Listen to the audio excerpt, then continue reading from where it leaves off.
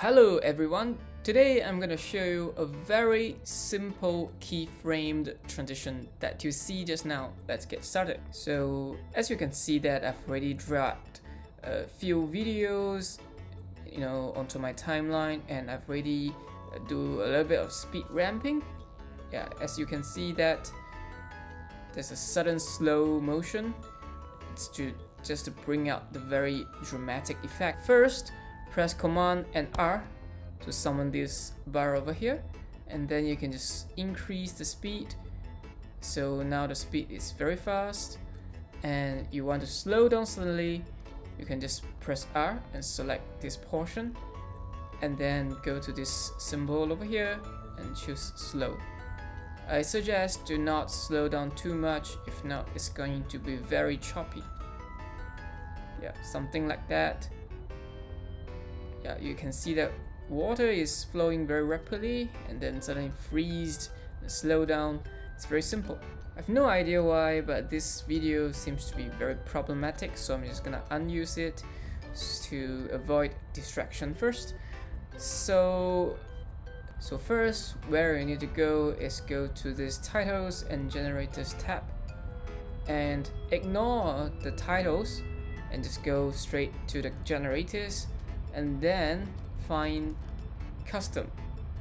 Yep, this one, and drag it onto the timeline, something like that, and just slightly over the first video. And as you can see that there are markings over here.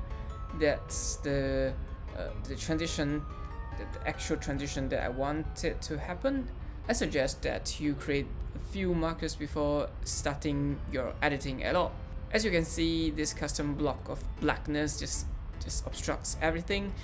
Do not worry, you go to the effects tab and type shape mask and drag the shape mask onto the custom block, and then go to the inspector over here, click invert mask, and you can adjust accordingly. I'm going to choose a circle-ish shape, something like that. It's not very circular, but yeah, you get the gist of it. What you need to do next is go to transform and scale.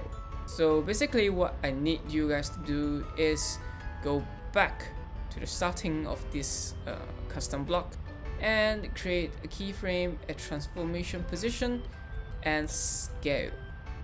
Yep, as you can see. And then you need to enlarge the scale to like this, and bring the cursor over here to the starting of the video and drag it to the moment where you want to create a dramatic transition effect. So I think here is the moment, and I'm gonna create a keyframe over here and position, scale and position, and just a few seconds later I'm going to bring down the scale as well as the keyframe, something like that. And a few seconds later I'm gonna create another keyframe at scale and position, and go to the end of the first clip and just bring down the scale to the minimum, which is 0%. And let's see the result. Yep, something like that.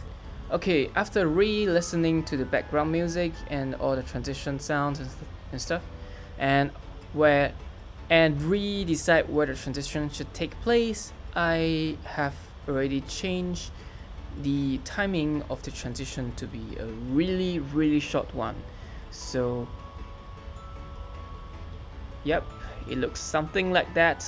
It brings up the best overall dramatic effect. And yep, it's very simple. You just drag along this, these dots, and it's going to change on the whole duration of the transition. And yep, and then for the next step, please drag another custom block and put it below this block. So when it disappears to this black sort of like a background. Effects column, drag the shape mask over here, and then obviously I need to invert the mask and need to transform all these small bits here and there and make it a circular shape, something like this. Yep. So as usual, I'm gonna go back to the beginning, which is this place, create a keyframe here. I'm gonna drag the scale to 1% because, you know, there's already a black transition over here, so I don't need it to be completely 0. Yep. Something like that is fine. If you don't really like this, you can just cut away this block and unuse the shape mask. Yep, something like that, and then go to around here and then increase the scale to around this percentage, and maybe around here I'm gonna create another keyframe, a scale, and maybe here I'm gonna enlarge totally to 400%, and let's see, something like that. What you can do is just to copy the first transition and paste it onto the next one and right click, show video animation, and you can readjust the position of the transition where you want it to be. Very simple. So I think yeah, it's going to be something like that.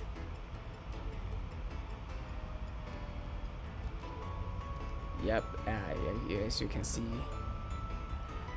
it's not in the same place. So yep, something like that. And what you can do is to add a little bit of subtitles here and there. You know, when it comes to a circle like this is when your subtitles or titles should appear. Somewhere, change the font size, and then when it's gonna disappear,